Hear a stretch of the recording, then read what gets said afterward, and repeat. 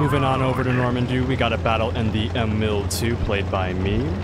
I was just grinding out for the crayon bag, and I did this. So right off the bat, I'm gonna start heading over to this bush near the cap area, so maybe I can get some guys that are spotting mid. Maybe, we'll see. If you look to the top left of the map, you can already see I have a medium and a heavy tank camping. Oh, how much fun this will be. Alright, now that I have a full shell reload, I'm gonna start clipping people out.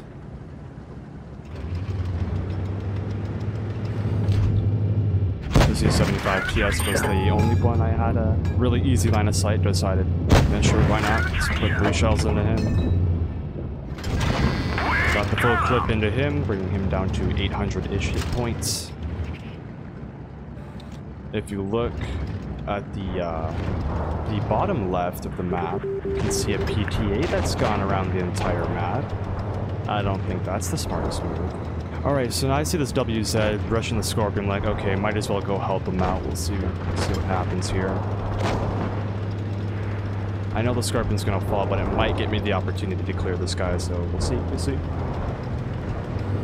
Alright, first shell into the rear of him, well, one side. My next shell, I completely messed up. And the shell after that, I also completely messed up. So now he's 2 shots, so we'll see how that goes. But fortunately, he also hits my track, which works out in the end.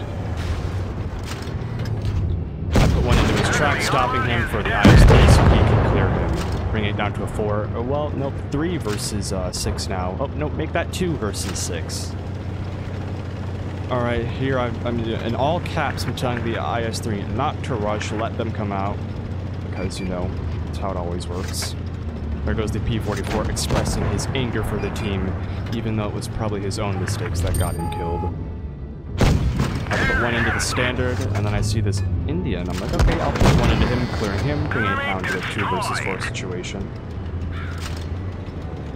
Alright, I'm making sure this IS-3 doesn't do anything stupid, but, yeah. To get a shot into me, I was thinking if I could maybe get a shot into him, or the bat chat, and end up bouncing the M4A1 Rev.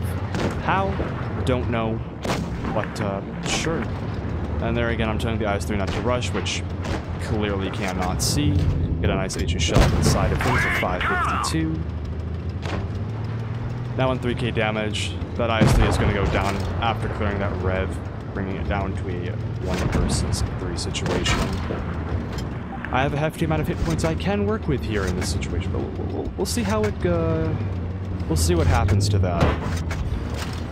Alright, so I'm just trying to get shells now. I'm trying to put myself in a position to where I can output more. I try to put a heat shell into the cheek of the turret. It bounces. I don't know if it hit the mantle or not. I'm glad the bat chat just missed all of its shots. That'll work out for me. Alright, so I'm last spotted going back, but then I go for it. E75 knows because I'm still spotted. So then I just sit here, make it seem like I'm not gonna do anything. Maybe bait them out a little bit. I was waiting to see if this U75 TS was around the corner, and then I realized the bat chat could be flanking. But the standard B decided to show himself, so I get the clear on him, bring it down to a 1 versus 2 situation, and then I try to go for the lower plate. I hit the upper, unfortunately. So E75 is still in the game. And then I'm worried about this bat chat because I know he's behind me, but I really want to clear this E75 TS. I just want to get him out of the game. Another bounce. Again, I don't know if that hit the mantle or the cheek. I'm really confused. I know the bat chat can't clear me. E75 gets fired. So I come up, and then I try to put one on him, clearing him, finally bringing it down to a 1 versus 1 situation. I almost grabbed the fire there, but I didn't. Alright, now it's me versus this bat chat. He's potential 1-shot with HE, 2-shot with APCR. I wanted to see if he was going to run this, and then I was going to pop the speed boost and just pull back into cover if it didn't finish him. But as of now, nothing has happened. I would have spotted him right or left if he rushed it, we'll see. The Kranwagen line is OPAF. No, E75TS, it is not. I bounced you at least 4 times. I know he's behind that rock because he couldn't. Yep, there he is. Seeing if he'll make the mistake with 1 minute and 36 seconds left on the clock. Time is running out, so I gotta make this quick. I'm just trying to reset camo here, put myself in a better position, maybe get a cheeky shot out. I was wondering if he'd make a move here, but he didn't. He backed up. I got a nice little snapshot into him, bringing him down to a true one-shot now with HE, or AP, CR, or heat. But we'll see. Alright, I'm trying to reset camo to see if I can get the shot out, but as of now, looks like we're just going to play around the rosy, because I got spotted again. Seeing if I can bait this guy, but he doesn't want to shoot.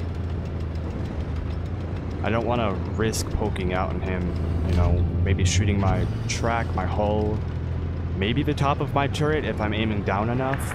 I don't know. And then I try to make it seem like I'm going to bait it again, but no, he doesn't take it. He doesn't want any of it. So I see this little hill incline behind me. I'm going to try to get up that, maybe peek over the rock, but no line of sight as usual. Thought he was going to go there, but he didn't. So now I was thinking, alright, I'll just reset camo and I'll rush him at the last second. That's exactly what I'm going to do. Now that I'm unspotted, I'm going to go for it and finish him out. Enemy armor is destroyed.